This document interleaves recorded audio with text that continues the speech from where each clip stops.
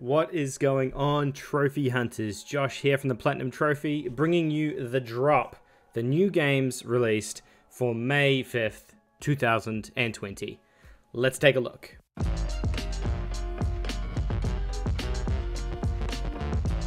Alright, welcome back guys. We're here again with another The Drop, new games released for May 5th, 2020. Taking a look at all the new games coming out on the PlayStation Store this week. As always, I'm having a look at the US drop purely because it comes out first, and generally it's more accurate than the European one. So, don't know what's up with that. As always on this, show, we take a look at all the new content coming out on the PlayStation Store. We look at what it is, we look at what the trophy is going to be like, and then we give sort of a score of what we consider going to be the easiest games to earn and the best games coming out this week. So without further ado, let's go and take a look. So first up on the list we have Emma Lost Memories.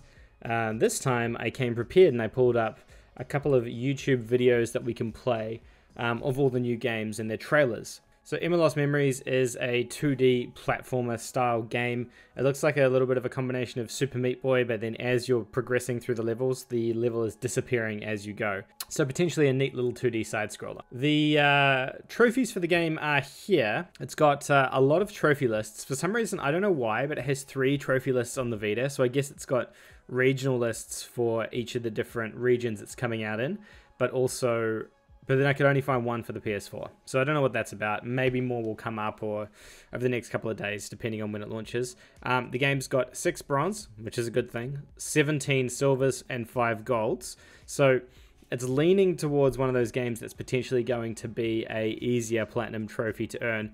The challenge is with these games, they can be either really, really easy or really, really complicated. In the case of Super Meat Boy, for example, the game in principle seems really simple, but it's arguably one of the most difficult platinum trophies that you can earn on the PlayStation 4.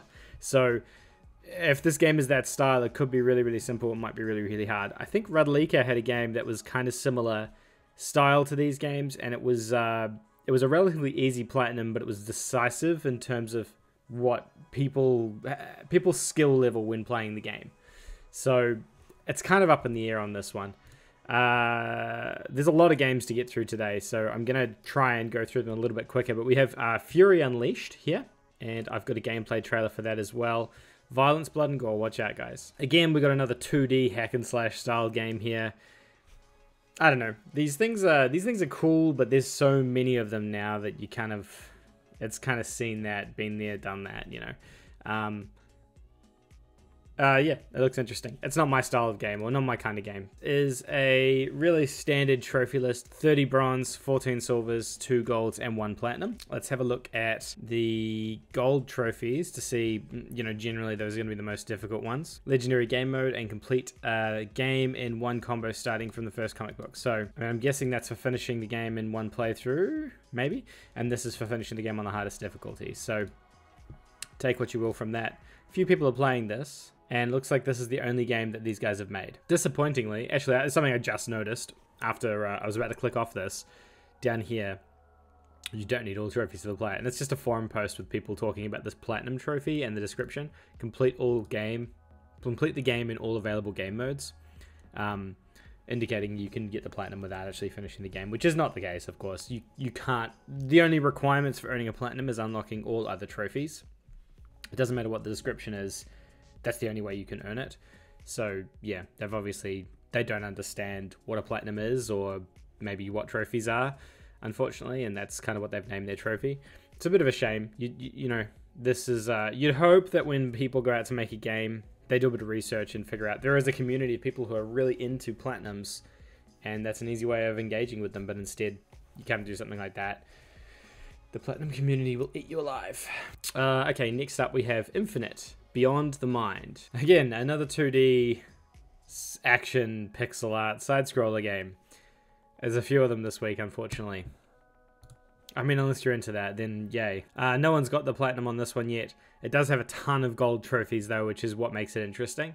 Being a pixel art type game like that, I'm thinking it's probably going to be a relatively short game. But based on some of these gold trophies, you've got to finish the game on expert difficulty, which is probably a challenge, not easy. obtain the good ending, the neutral ending. So it is a gold heavy list, but it's probably not going to be an easy list. Generally, the easy lists don't require you to play the game on expert difficulty or the hardest difficulty in the game. Okay, next up is John Wick Hex. Pulled up the IGN trailer here for this one. This is... I still have no idea what this is. I'm getting an ad for another trailer here. I don't know. This is either like a narrative-based point-and-click adventure game of some sort. I actually don't know. And unfortunately for this one, there is no trophy list available for this yet. It hasn't gone live on PSN profiles as of the time of recording this. Let's keep going. What? Ping Redux. It's like a Pong-style arcade game that, to be honest, looks like a game that could be an easy platinum, but there's no trophy list for that one yet. Who's the developer? There is an achievement list up on True Achievements, though, and it takes 3 to 4 hours to unlock on Xbox One. So this is potentially an easy... Well, I mean, it is an easy platinum. 3 to 4 hours is certainly an easy platinum. There's a lot of achievements, though, so it's not going to be just like a gimme, but it's... yeah, but it's not too bad. You can kind of tell when you look at the game, hey. Alright, we have Read 2. This little cat thing. And it's another 2D puzzle game. Looks like you gotta collect the blocks to open the door. Yeah, it's like mini levels, you gotta collect the blocks to open the door. Now when I started the video, the trophy list for this wasn't live, but it has just gone live.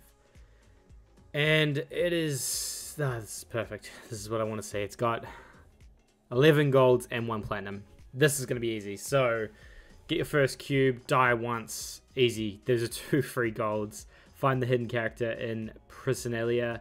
Find the hidden duck, find the hidden arcade machine, find the hidden horse, find out about the sword you pick up, find about the sword you can't pick up.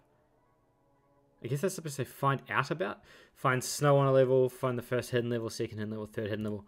This is going to be a super, super easy platinum. Unless there's something here that I'm missing in terms of like one of these actually requiring you to like finish the game on hard mode. I don't see why this wouldn't be, I would say, probably the easiest game on the list this week. We've got Supermash, the Nintendo trailer for it, because I couldn't find it on the PlayStation YouTube channel. A game that makes sense. Mash together iconic genres to create never before seen experiences. Jump through. All right, okay, so you combine 2 different game genres together. And then you can play that game. That's actually kind of cool. Yeah, that's actually really cool. I like the idea of this. Okay, cool. No, I'm sold on this. I don't need to see any more.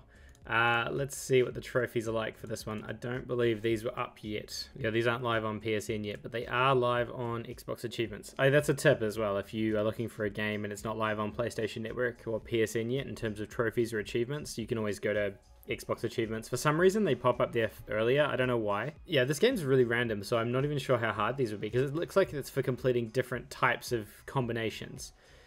Like, do a JRPG battle, unlock second game shop, win a mash with increased bullet size glitch.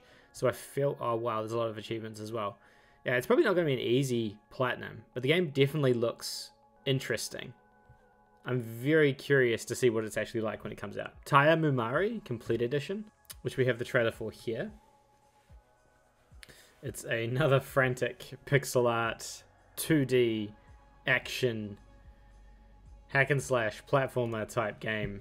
Same as kind of everything we've seen this week. I do wonder why there are so many of these now on PlayStation Network.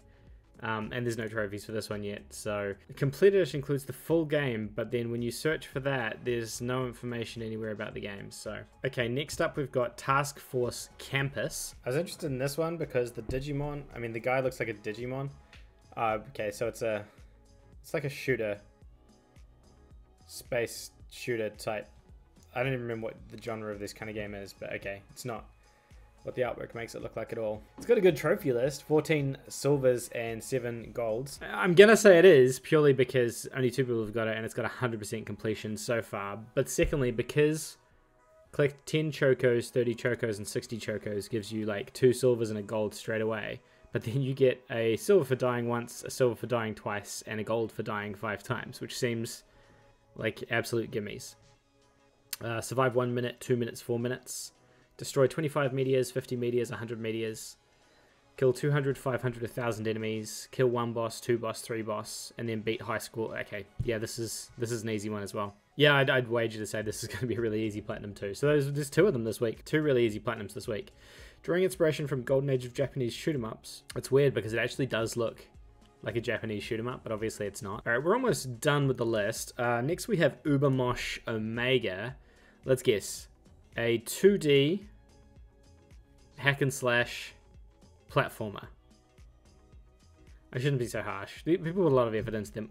And to be fair, like, it's not. It's a twin stick shooter. No trophy list for that one yet either. And the last game on the list today is Void Bastards, which is a first-person, like, comic book style space game, I think. And it looks like it's got other elements to it as well. There's like a... Yeah, so that's kind of cool. I like the art style of that. It's really different. Void Bastards. No one has got it yet because it hasn't come out. Potentially another easy one. We've only got a few bronze. And these are all for just doing your basics. These are all for building things. Gold Escape.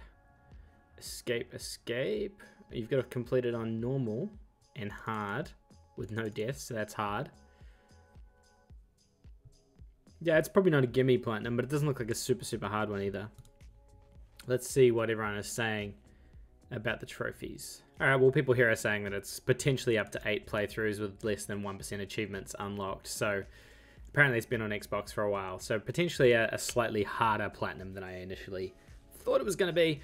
Alright, so that's the entire list. Bloodshot's also coming out if you're into that. If we go through these, we've got Task Force Kampas. That looks like it's going to be a super easy platinum trophy, so I would say tick on that one. You've also got Supermash, which I think is not going to be an easy platinum trophy, but looks kind of cool. Definitely interested in this one, keen to check it out. And then Read 2, which again looked like a really easy platinum with like 11 trophies to earn, so not too many.